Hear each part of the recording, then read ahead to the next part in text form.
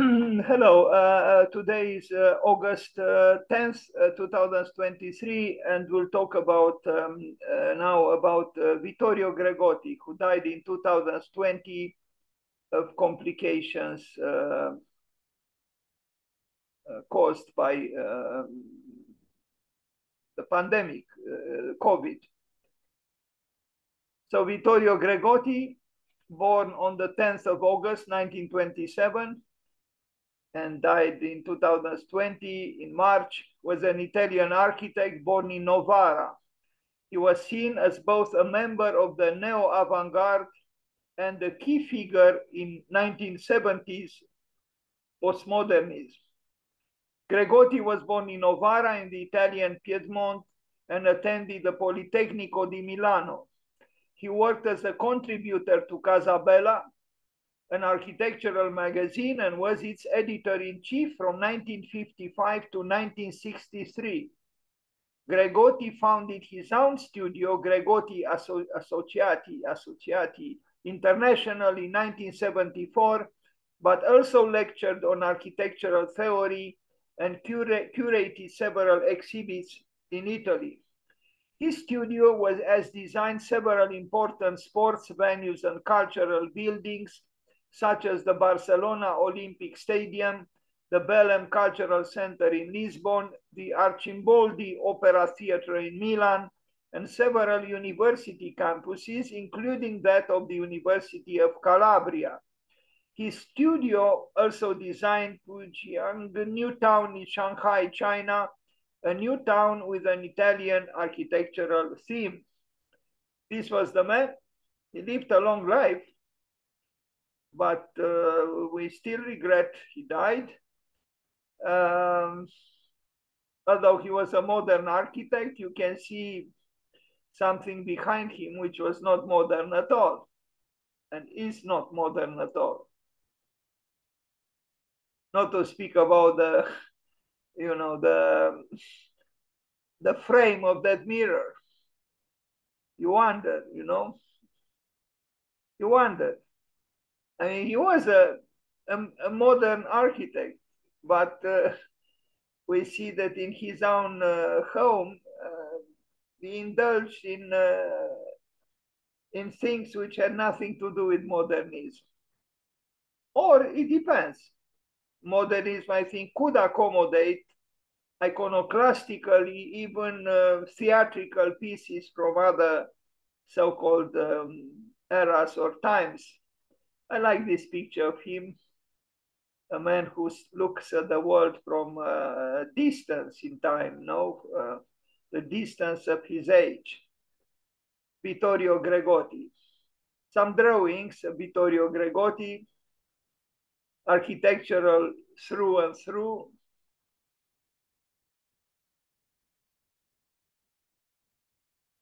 Different from the drawings of Cedric Price, which we saw before.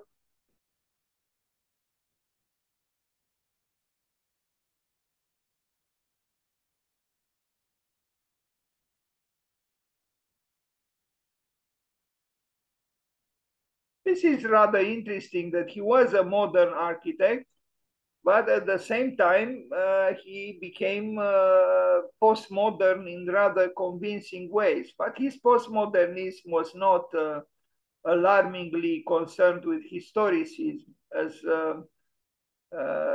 it happened with other architects. Casabella, the architectural magazine where he was an editor-in-chief for a number of years, and is still a magazine being published now, today.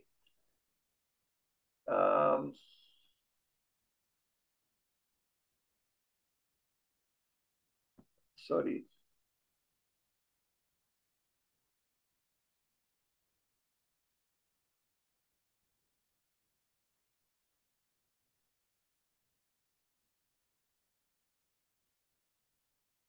Now, I don't know.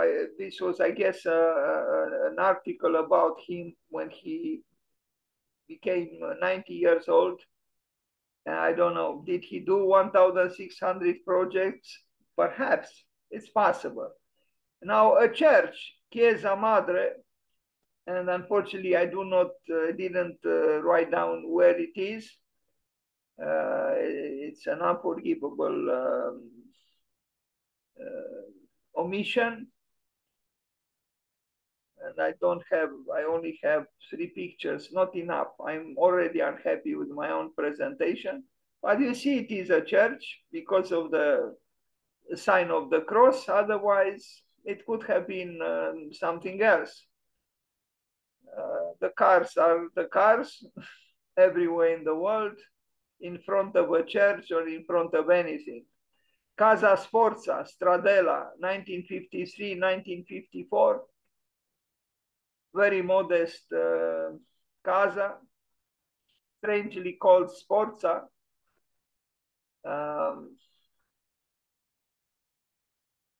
But rather interesting in its vernacular modesty, somehow.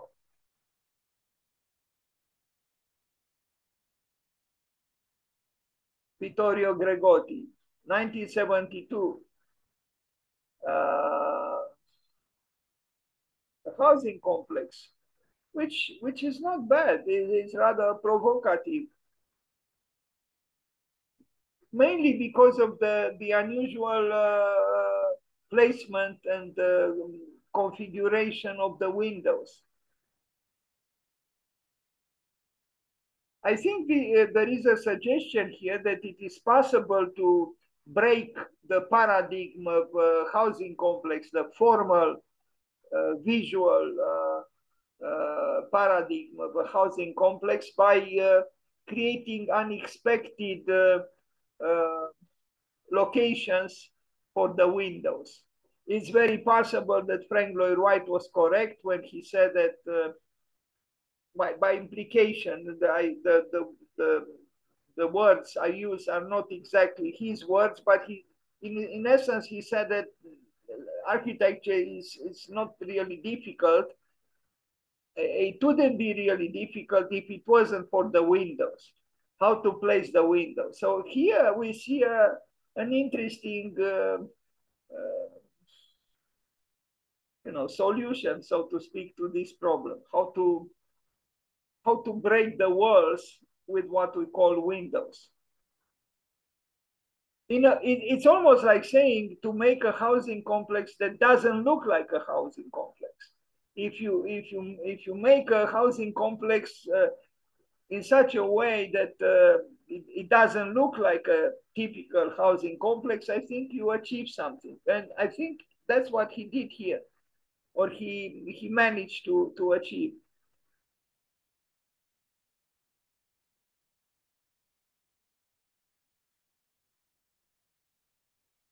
Interesting work.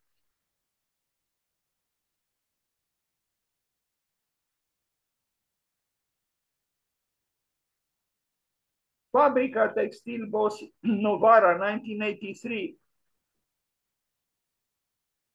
I almost said, wow. It's an industrial building, but with aesthetical concerns, not to say ambitions.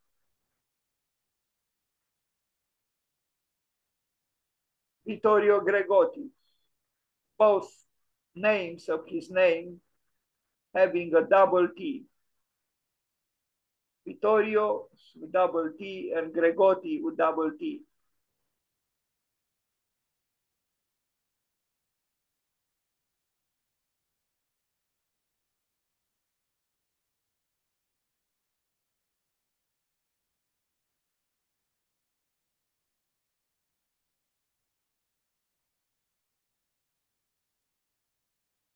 The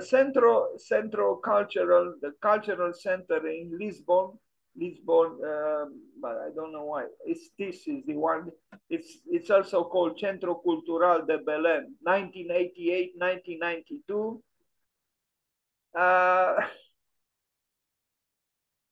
If only culture, no, actually, it wouldn't be good if culture would be so assertive within the fabric of the city. I mean, this is a monumental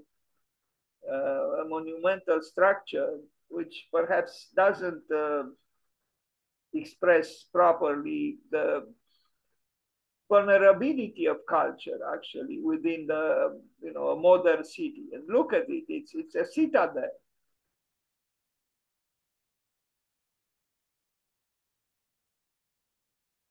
Perhaps more of a wishful thinking, a desire to keep solidity and persistence, permanence to culture. But we know very well that culture is actually fragile, vulnerable.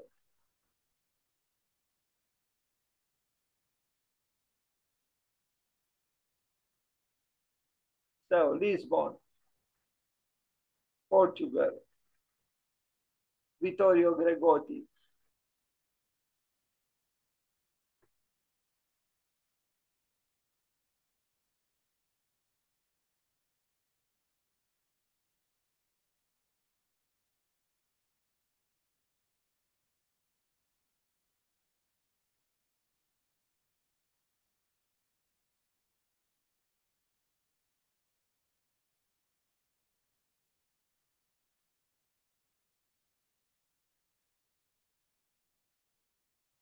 Residential area in Cannaregio in Venice, 1981.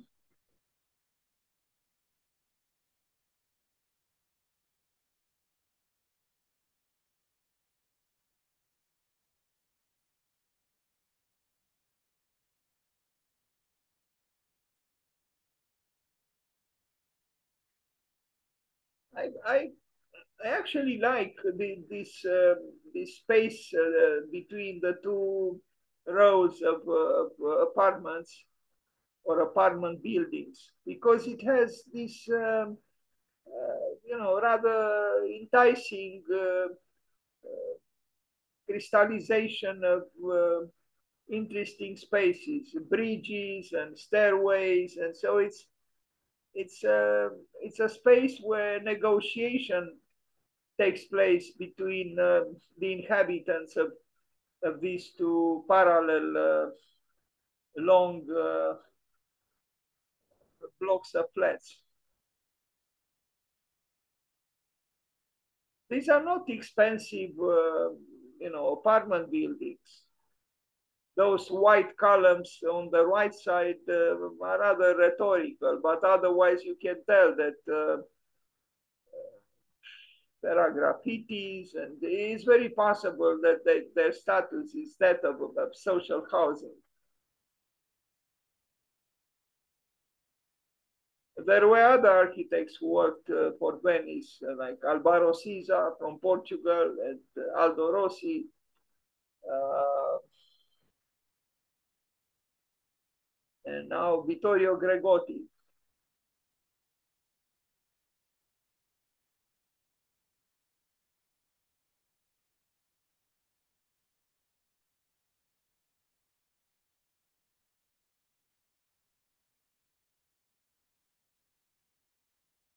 in Venice.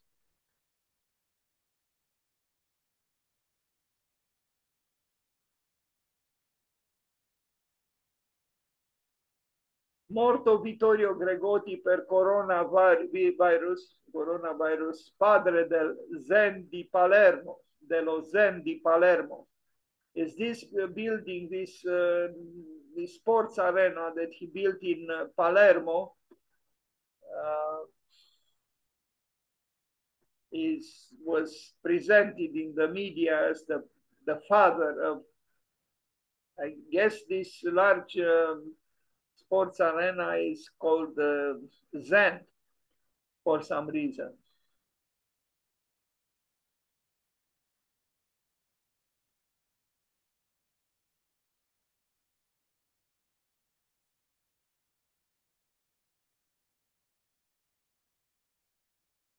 Soccer, of course, in Italy, soccer is almost a religion, and maybe even without the word almost.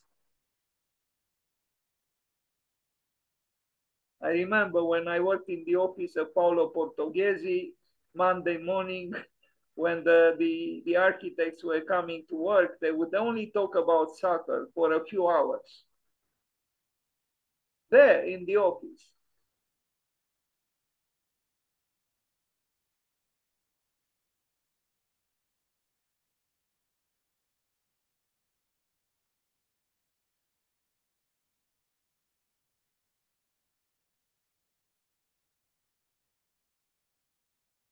The Italians have some dramatic stadiums, and this is one of them, designed by Vittorio Gregotti.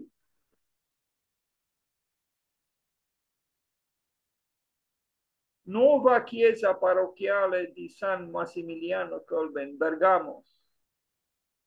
Uh, yeah, when was it designed? And I didn't write the year, but you can tell that there was a certain influence coming from what we call postmodernism. Strange interior.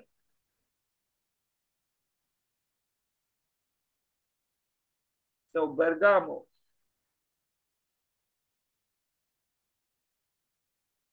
Sorry about the resolution of this picture.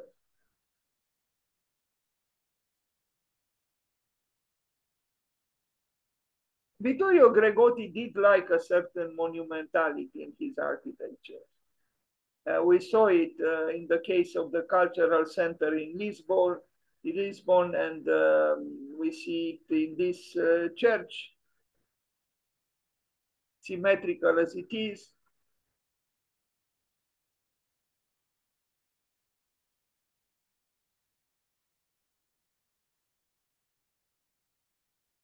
He also believed in the rhetorics of the world. You know,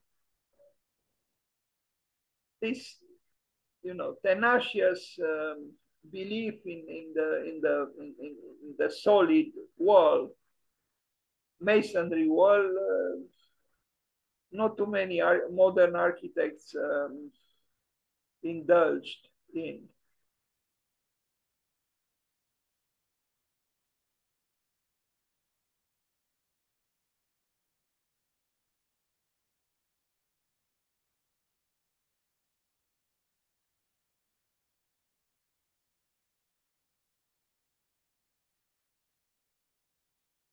It's more like a mausoleum, this church, at least from the outside.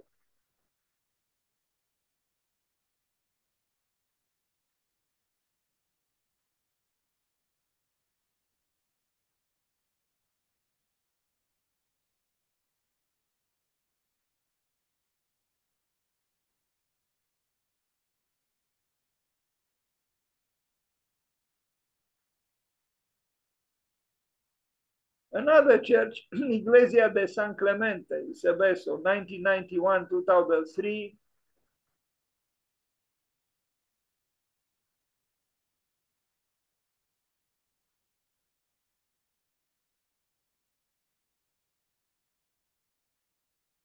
It seems the Italians are quite able to raise funds for both soccer stadiums and churches.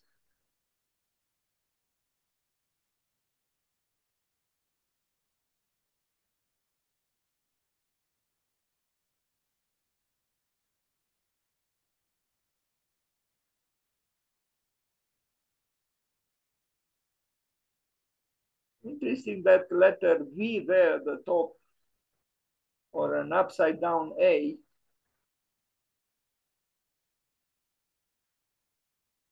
I wonder what its symbolism might be.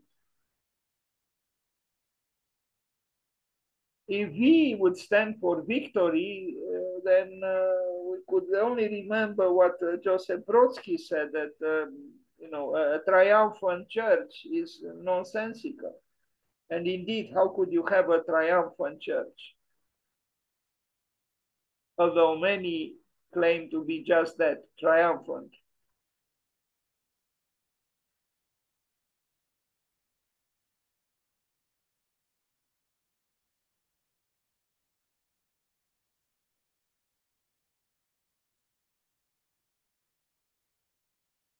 Here is the rather interesting, the structure that supports the roof.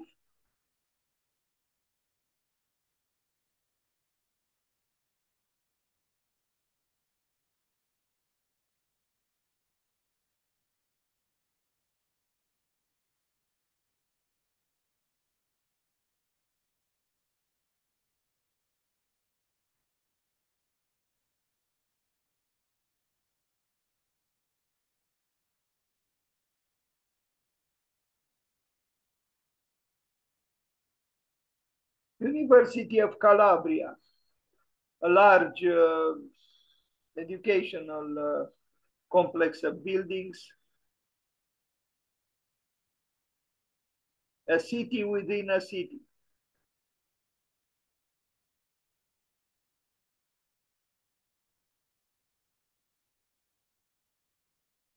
It seems education itself became an industry.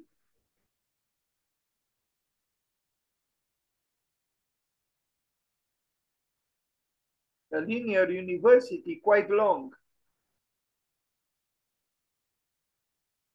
almost bigger than the city. Well, I exaggerate that fragment of the city that we see in the background.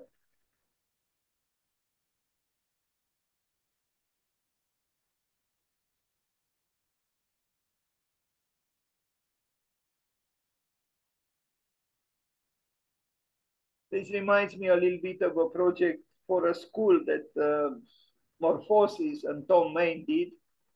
Not so big as this one, but the same idea to have a pedestrian, walking space or road in between two rows of buildings.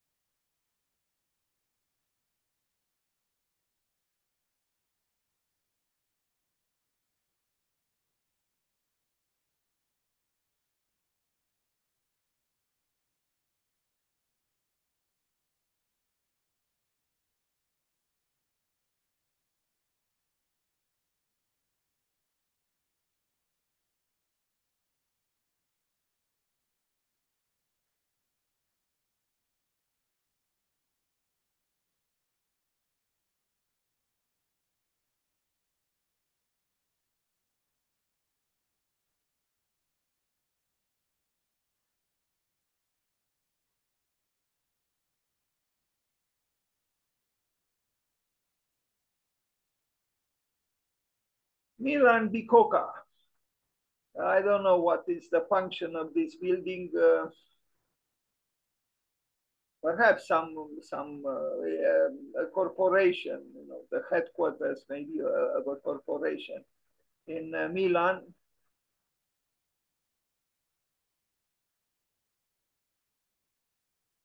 Fondazione Pirelli Milano. Gregotti again. Modern symmetries, for the exasperation of Bruno Sevi, who stated very clearly that modern architecture cannot be symmetrical. But we see here that a modern architect chose symmetry in some cases of his works.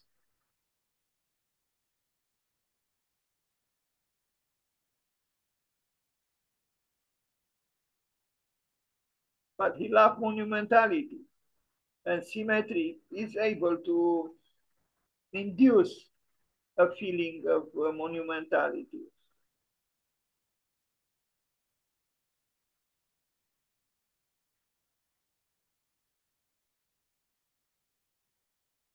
But it could be intimidating, this centralized, symmetrical architectonic configuration.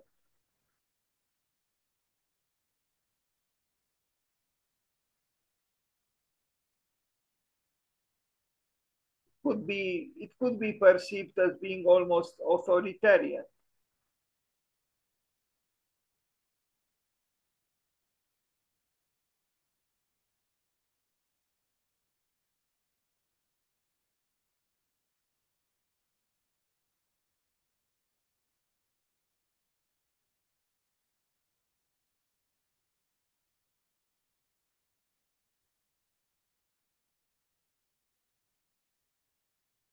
Vittorio Gregotti in Milan.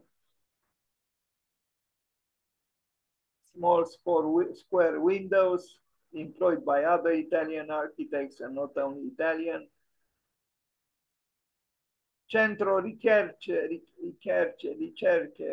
Pirelli alla Bicoca, part of the same, I guess, ensemble of buildings, but this one with a different architecture, a lot of glass. And now we arrive at this town, new town in Shanghai, Pujiang, in China. H is missing there, sorry, 2011. So 9 years before he died.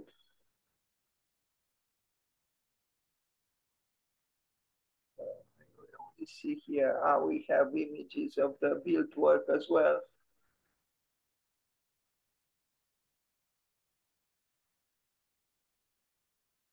Rather grayish and somewhat rigid, reminding one of some similar works done by David Chipperfield in China, saved by water, just like in this case.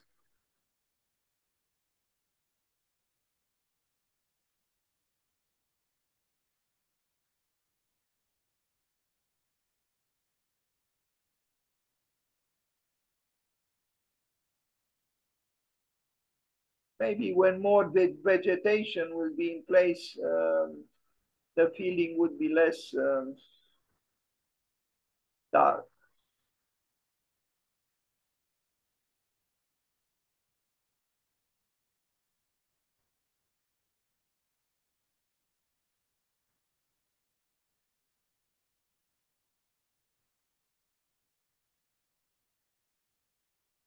Vittorio Gregotti in China. A sketch, as many architects do. And here is the site plan. Diagrammatical, labyrinthical also to an extent. A strange meeting between rationalism and the labyrinth. Because in a way, the labyrinth is the scandal of intelligence, or a scandal for logic. But when you have what is logical coupled with the labyrinth, you get, in a way, what we look at here. The contradiction. Il Teatro degli Arcimboldi, Icoca, Milano, 1997-2002. Now Arcimboldi, I don't know. Again, I think you wonder, is it a theater or a sports arena? And it's quite monolithical and monumental. It's not a sports arena. It's a theater, but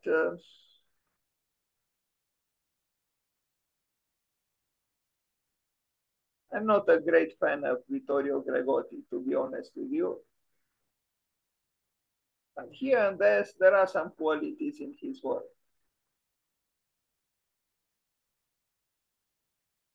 Grand Theatre of Provence in Aix-en-Provence, in France.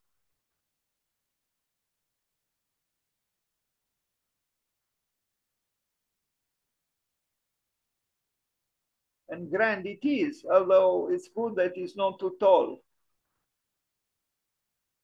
It's also good that he assumed the diagonals, and the diagonals problematize the possible dangers of monumentality, as we know he rather liked.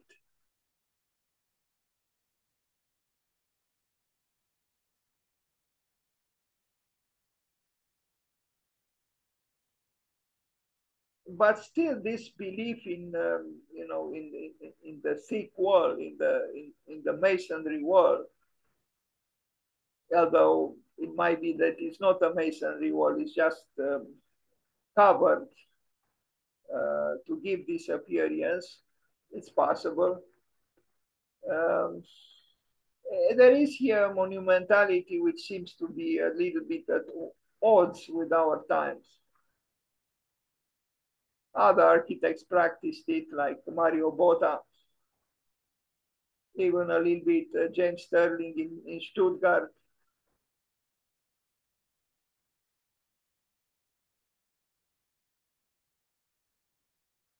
But this work, because of its asymmetry, is more dynamic and I would say more acceptable than those symmetrical large buildings that he built.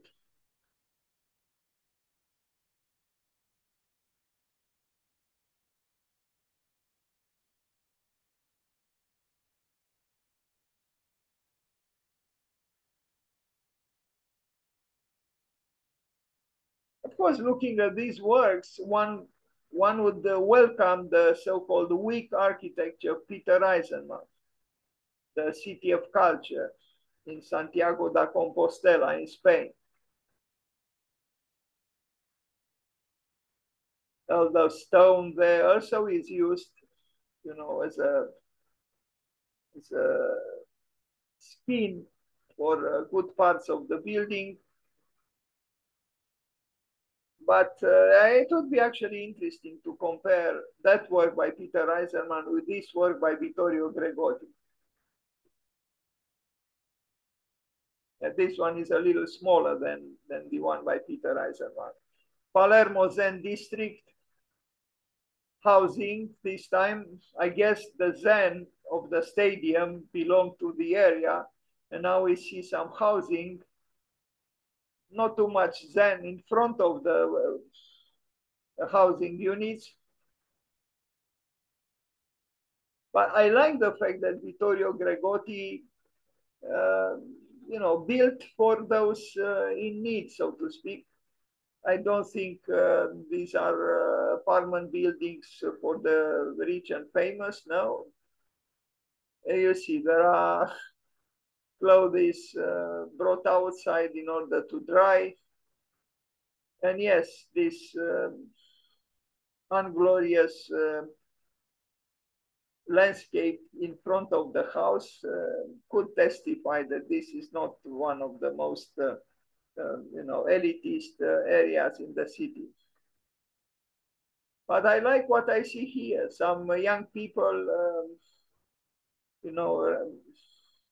paying small gestures of affection to nature with simple means in a sustainable way, so to speak. A rebirth, a new beginning, reclaiming nature from the disasters brought on it in good measure by man.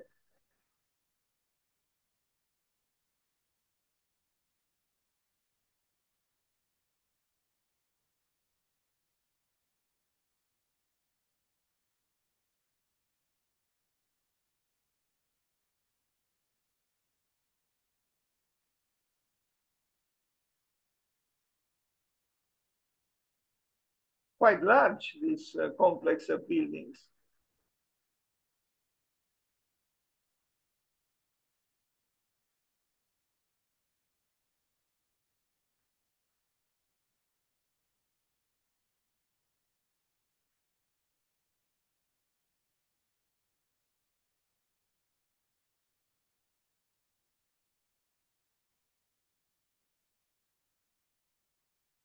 And, the side effects of progress, if we are to call it so, progress. A fallen refrigerator, thrown pieces of furniture, lots of garbage.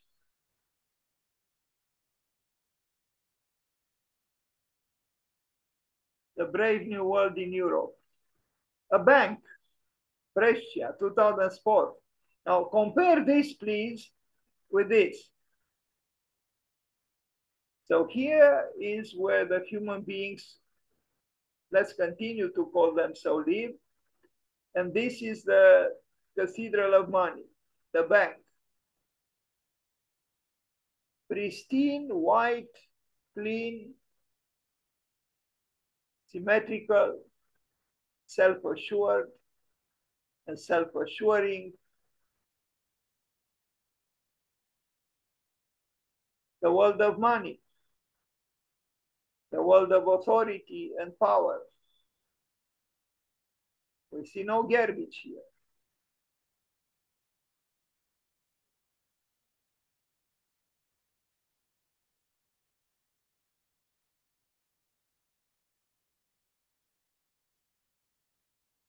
Exhibition design. And with this, we end this presentation of some works by Vittorio Gregotti.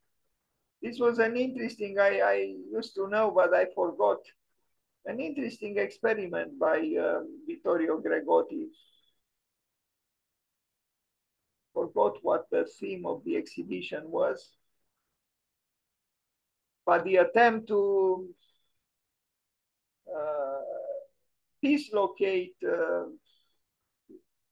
conventional physical realities from their expected positions like walls, floor, ceiling. It's a good one, I think.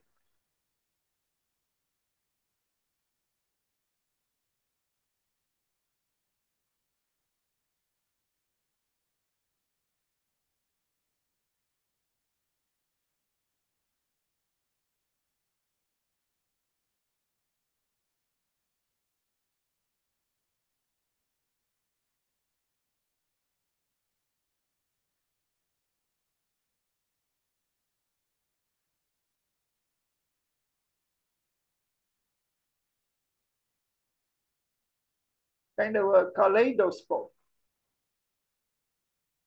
within which the human beings, the visitors of the exhibition are contemplating themselves in unexpected positions.